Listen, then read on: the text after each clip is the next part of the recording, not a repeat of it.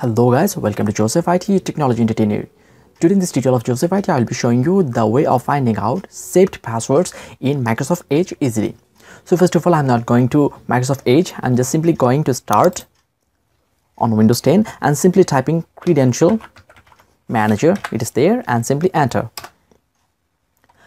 And there you'll be able to see some websites in which you have created your account and saved the passwords. So now simply go to the right side and click on the pop down. There you'll be able to find the username of yours and the password. It will be invisible. Just simply click on show and it may ask you the passcode you use at the time of entering the computer. So type yours and now it is visible, and by the same way do for the others.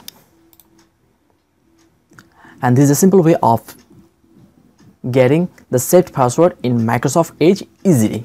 And lastly, if you really found the video useful, then please don't forget to like the video, share experience on the comment box, and subscribe the channel of Joseph IT. Hope to see you in my next video tutorial. Until then, goodbye.